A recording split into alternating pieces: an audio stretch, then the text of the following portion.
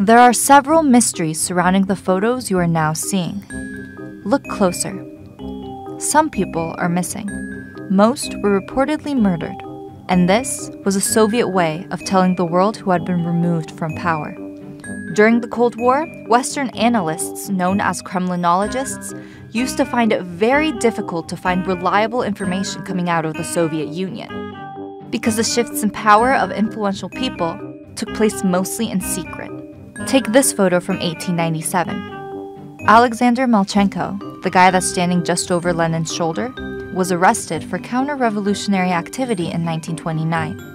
A year later, he was shot, then carefully removed from the picture. Here's another famous one from 1926. The first comrade to be disappeared was Nikolai Komarov, then Nikolai Antipov, Nikolai Shvernik, Sergei Kirov. The last man standing? Joseph Stalin.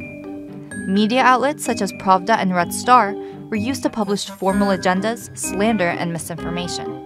This is why analysts were forced to read between the lines. As Winston Churchill once said, Kremlin political intrigues are comparable to a bulldog fight under a rug. An outsider only hears the growling, and when he sees the bones fly out from beneath, it's obvious who won.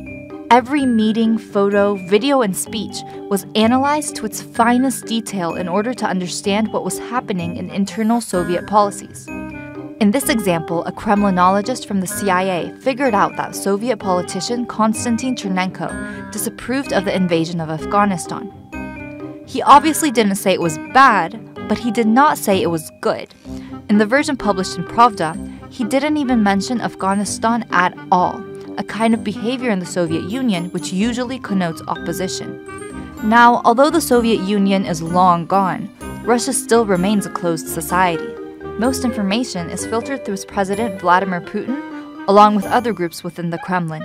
There's a propagandistic news network. The White Helmets may be preparing to stage a chemical weapons attack to provoke Western intervention. Dismissive diplomats. Нас обвиняют не только в этом, нас обвиняют во всем, что происходит, по мнению наших западных партнеров, не так на этой планете. And many unanswered questions. What sickened a former Russian spy who's now fighting for his life? So, do we need a new generation of Kremlinologists to understand what's happening in the Kremlin today?